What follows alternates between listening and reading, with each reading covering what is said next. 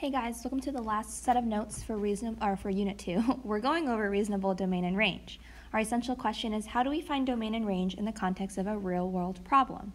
So for example, we've seen some domain and ranges to be all real numbers. However, that's not always a reasonable domain and range because, for example, time, right? I can't have all real numbers of time because I definitely can't have negative time. Time continues to go forward, so that wouldn't be a reasonable domain or range for time. So before we kind of get into that, we're going to talk about dependent and independent variable. So dependent variable. Your dependent variable is always going to depend on the independent, and that is always going to be your y value. Your dependent variable is y, which means that our independent variable is going to be x. Okay, so I have a little graph here, and it has a little 0 down here. That's a 0, right? Because you always start with 0 and you go positive, or you go 0 and you go positive here. So this is just a little graph. So if you were to graph, your independent variable is going to be down there at the x-axis, and your dependent variable is going to be by the y-axis, right? So for example, time. Would time be independent or dependent? Time is independent because it doesn't depend on anything. Time will continue to move on. It doesn't depend, so your time will always be like down here. All right, so these notes are pretty short.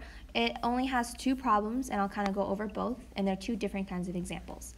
So number 1, Ashton has $20. She wants to write an equation representing her money after buying a certain number of $3 gummy worm bags.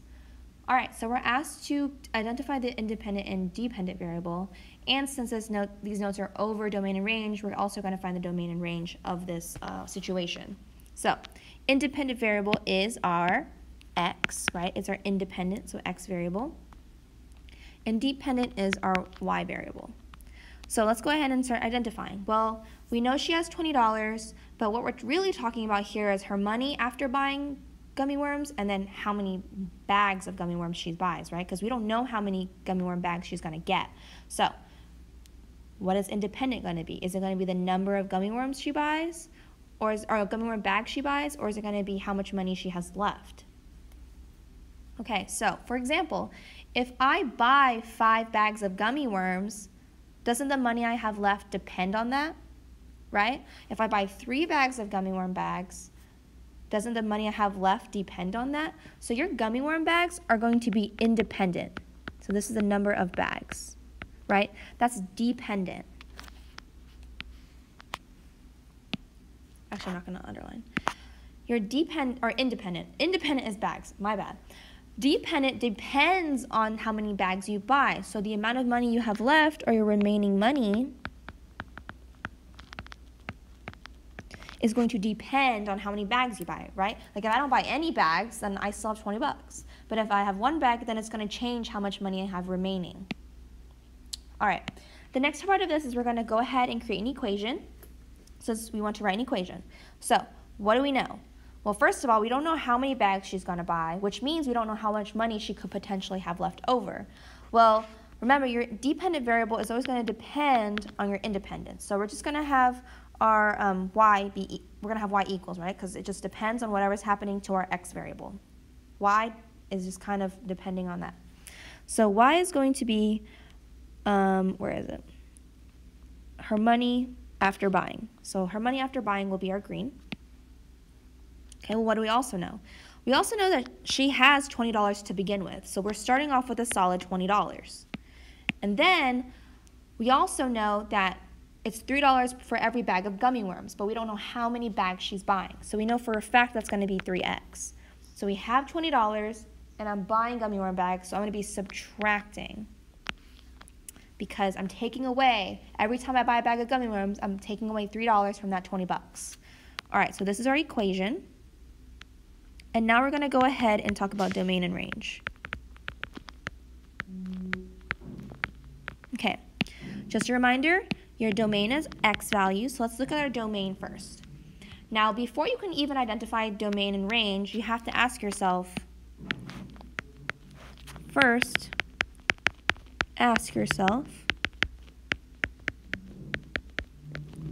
is this discrete or continuous? Okay, You have to figure out, before you can figure out domain and range, if this is going to be a discrete problem or if this is going to be a continuous problem. So let's go back to the notes we had previously. We had domain and range of some discrete data. I'm so sorry, someone's moving desks like in the hallway. So if you hear that, I apologize. So yesterday or the day before, we learned that about discrete data and how to find domain and range of that, and also for continuous data and how to find domain and range for that. Well, when I'm looking at all my discrete data, what do you notice about all of my domain and ranges? It's just a list of numbers. It's in curly braces and I'm listing numbers. Because discrete, remember, is just whole numbers of something. But for continuous, all of my domain and ranges have inequalities pretty much, right? Because it's a range of numbers. It could be decimals, it could be fractions, right?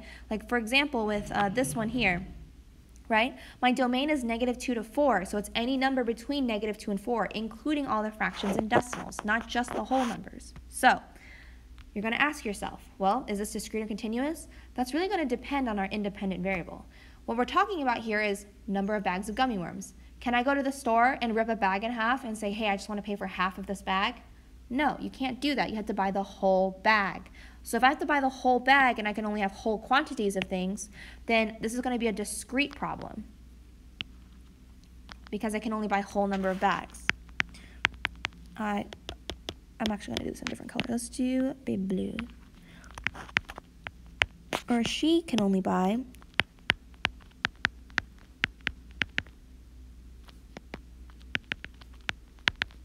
oh my gosh, I can't spell. Whole bags, right? She can only buy whole bags, so that means I have individual bags. So this means that for my domain, I'm going to have a list, which means that for my range, I'm also going to have a list. All right, so let's think about this. You always want to start about the least amount of things or the least time or whatever. You always start at the least. So what's the least amount of gummy worm bags she could buy, right? Because domain is X, and X represents our number of bags. So let's talk about what's the least amount of bags she could buy. Well, she doesn't have to buy any, so she could buy 0, and she could buy 1, and 2, and 3, and 4, 5, and 6.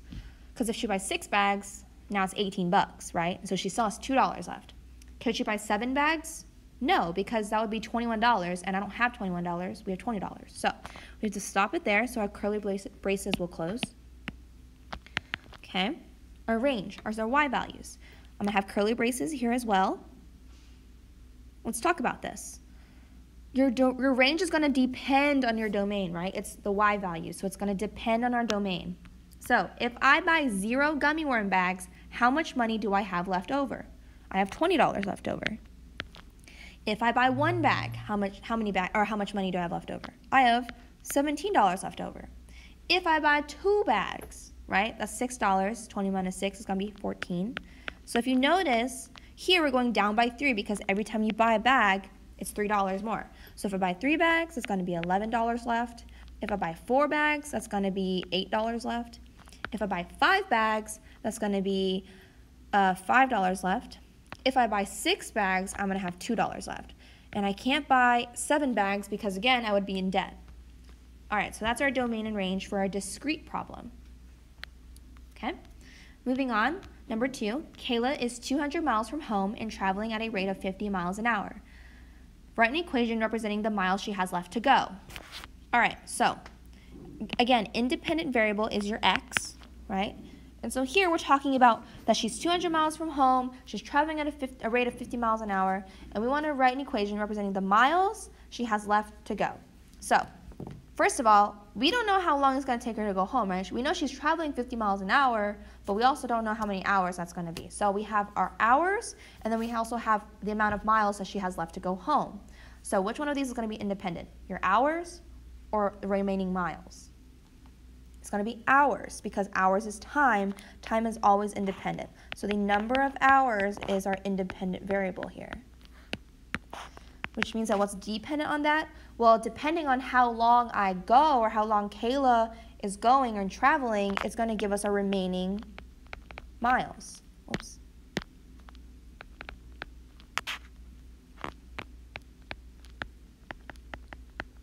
Okay, now let's write an equation. Well, again, your dependent variable is always going to depend on your independent. So whatever's happening to the independent, it will pop out the y. So let's begin. What do we know? Well, we know she's starting at 200 miles away from home. So we start at 200 miles. Okay? We also know that she's going at a rate of 50 miles an hour. But we don't know how many hours she's going, and we know that our hours is x, right? Because right here we said that x is going to be the number of hours. But we know that we're going 50 miles for every hour. Now, if I'm starting at 200 and I'm going 50 miles an hour, my y is going to be how much I have remaining. So I'm going to be subtracting here. So for example, if x is 1, if I've traveled 1 hour, 200 minus 50 is 150 miles left. So after an hour, I have 150 miles left. All right, so, whoops. And I'll go ahead and underline. So we have 50 miles an hour, and then our green is going to be our remaining miles. Okay, so let's talk about domain and range.